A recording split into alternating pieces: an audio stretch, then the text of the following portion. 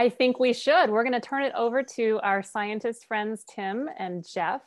And if you know Super Science Saturday at all, you will have probably seen the live version of this grand finale event before.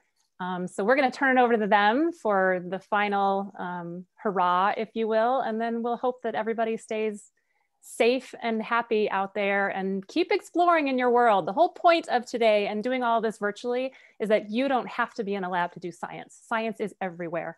And we've learned from all of you today that you are out there doing science in your homes and in your yards and in your schools and everywhere you go. So please keep it up.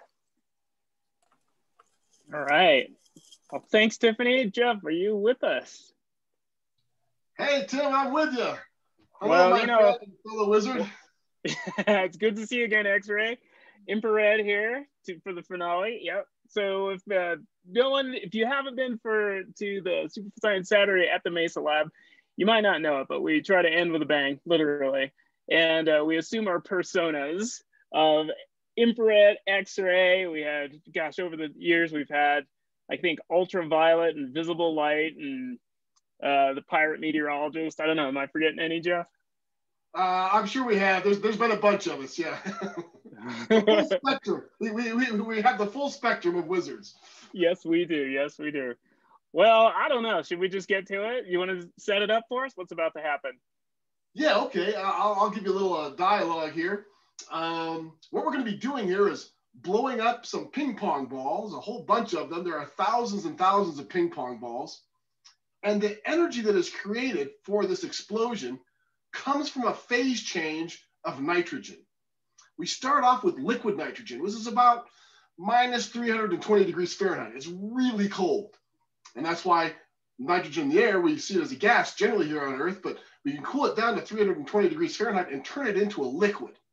Now, once it's a liquid, here on Earth at this normal Earth temperature, it wants to go back up to a gas. And nitrogen takes up 1,000 times more space as a gas than it does as a liquid.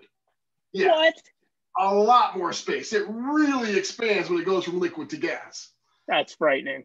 It is very frightening. And it creates a lot of energy. There's a lot of energy here. And so we fill a liter bottle about 1/3 of the way high with liquid nitrogen, and then we cap it. And as that liquid nitrogen goes from liquid to gas, it expands and expands. And finally, that liter bottle cannot hold the expansion anymore, and it gives away.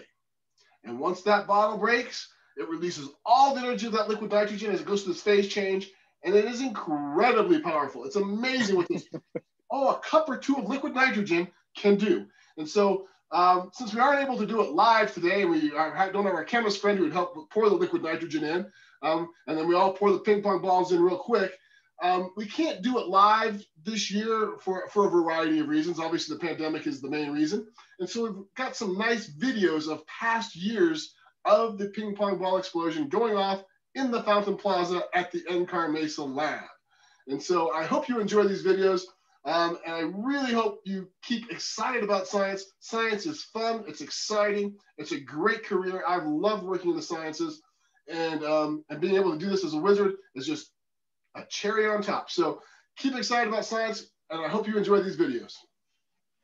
Thanks, Jeff. And before I show them, I just want to give a shout out to our backup, our crew. Our bench goes deep with our safety people.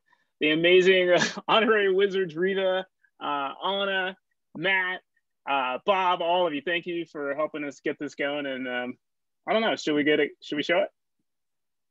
I think it's all over but the shout. I think we can blast away, Tim. All right, here we go, everyone. Thanks, y'all.